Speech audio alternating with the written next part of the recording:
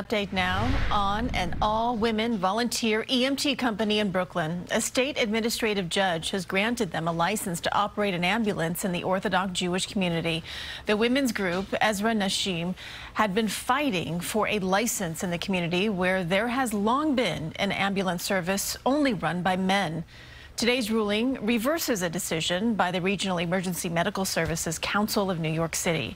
Hatzalah, the male volunteer ambulance corps, will have another hearing tomorrow afternoon to fight the ruling. Secretary